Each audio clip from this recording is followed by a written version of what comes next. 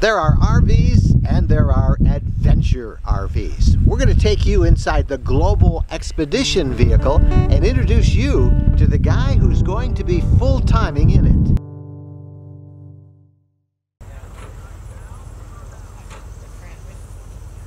So tell me what this is. Well, this is a Global Expedition Vehicles Patagonia model. How big is it? It's about 12 feet high and about 26 feet long and about 8 feet wide. What and where are you going to go with that thing? Well, what are you going to do and where are you going? Well, we're going to live full-time in it and go wherever we want, I guess. Alaska, the Yukon, out west. And with those tires... down any road we feel like going down. Those tires will get you. Now you have moved up from a Class B, right? Yeah, we've got a 2008 RS road truck. And you're moving to this. Tell me what this is. Look at that gas tank on this thing. 200 gallons of diesel and 130 gallons of fresh water, and got 1,000 watts of solar on the roof, 720 amps of lithium batteries in the back, and 6,000 watt Onan generator, so you never run out of power no matter where you are. Okay, Greg. Ballpark, what does something like that cost? Well, the base price of the Patagonia model like this is $420,000. $420. That's the base price. Then you customize from that. So. Let's take a look at it. Okay. Now I look on the roof and you got an antenna farm sprouting up there. What are all those antennas? Well, we've got a WeBoost antenna, the fat one. We've got a Sirius satellite radio antenna and a ham radio antenna, and then the regular FM antenna for the truck.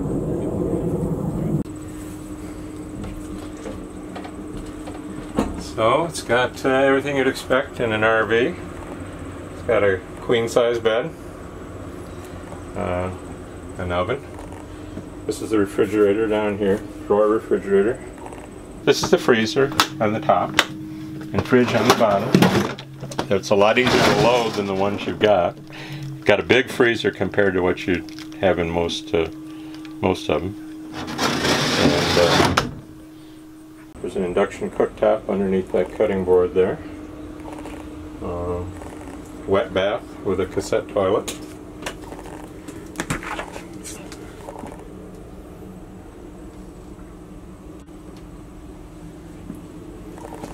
These are custom designed. The interior is whatever you want it to be. So we have a bench seat on one side, an office chair with a desk. The desk folds down on this side. Then to watch TV, this TV swings up and we sit on the bench. You can watch TV. And you got quite a control panel right here. Yeah, the left one, the red lights are the 12 volt DC panel, and the green lights on the right are the 120 volt panel. And it's got a Webasto dual top heating and hot water. How long did it take you to build this? Took them about 5 months from when we signed the contract. We just picked it up 4 weeks ago. So. Beautiful. I really like having the office chair. And look at the cockpit. We're going to live full-time in it, selling our house, and we're going to be heading mostly to the western U.S., all of Canada, Alaska, northern Canada, Yukon, as far as we can go, and just spend the next few years exploring all the west in Canada and Alaska, wherever we want to go, down any road we feel like going down. Now, why did you get an expedition adventure vehicle like this instead of maybe a big luxurious Class A? Well, that was our plan. Our plan originally was to sell our house and get a big Class A like everybody else with full times. And we had bought our Road Trek Sprinter as an interim vehicle to take on, you know, shorter trips. But we went for 6 months to Alaska, and we went to Alaska from May to October, and discovered that we clearly didn't want a big RV, because the people in the big RVs were always stuck in RV parks and not getting into the places we wanted to go to. But then we also found that there were a lot of places a lot of roads we wanted to go down that we couldn't go down in the Sprinter, just because of the clearance and not having four-wheel drive. And so we started looking at something bigger with four-wheel drive. We realized we could live in a Sprinter, but we wanted to carry more stuff than you can carry in a Sprinter, and you've seen that too. You're limited. If you want to take a kayak and your bike, send something else, it's just not going to happen on a Sprinter.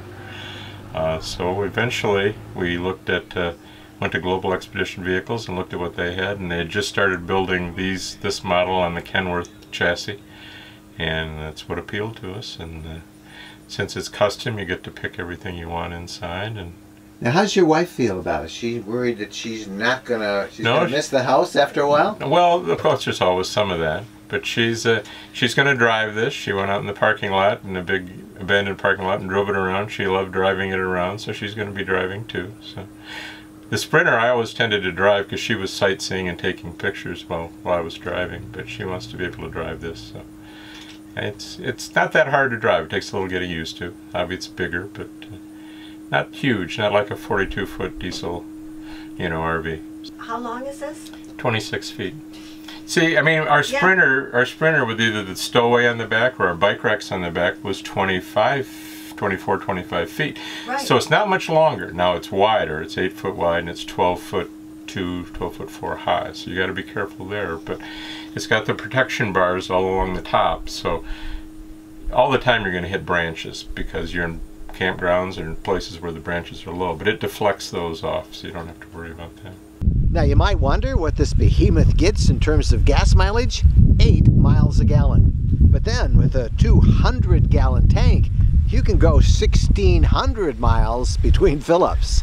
I'm Mike Wendland. Thanks for watching, and please be sure and check the subscribe button to be notified of other videos that we'll be having right here on our RV Lifestyle channel.